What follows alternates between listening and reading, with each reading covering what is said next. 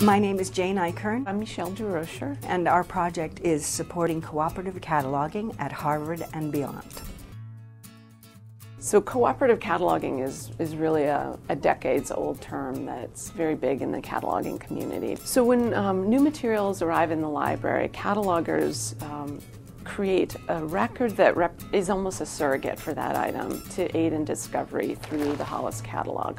They don't just describe the title and the publication information and the authors and creators, but they try to provide keywords to increase a user's ability to find that item if they're researching a particular topic. I used to joke that in the first few years of automation, we were always trying to paste that 3x5 card onto the computer screen.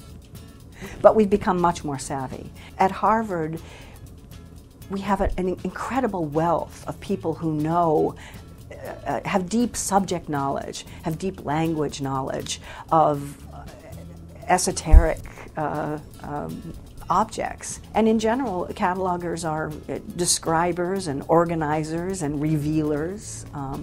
And when you think of the millions of records that are in the database, you realize that you can't find something if it's not described in a way that you can find it. The project is to try to find tools that can help us work in a shared database, WorldCat, OCLC WorldCat, so that we can share information broadly among other libraries. To try to build tools that would create the efficiencies that catalogers need to do their work in such a high production environment as the Harvard Library. Macros are small series of actions that can be programmed into a string so that one keystroke will evoke that series of actions and therefore taking away the burden of doing it over and over again manually. So any kind of repetitive typing act, any kind of text that is the same, any kind of even moving around the record action that you would have to do over and over again by moving the cursor or mousing can be put into a macro. Say a book had bibliographical references in it. So you could add that field to every record that needed it just by invoking that keystroke. The barrier to learning this on one's own was quite high. So what we did was find a trainer.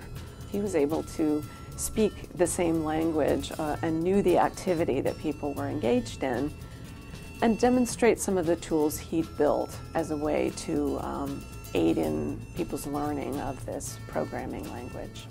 Now at this juncture of the program, we're trying to form small groups of people who can be working on certain segments of the work, of some of the most useful macros, putting them together in order to effectively speed up the learning.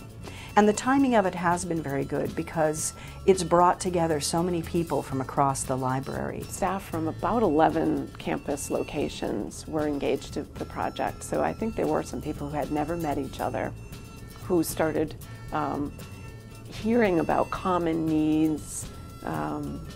Perhaps there were some tools that they didn't know existed that we currently use in some settings and that they have since been able to share.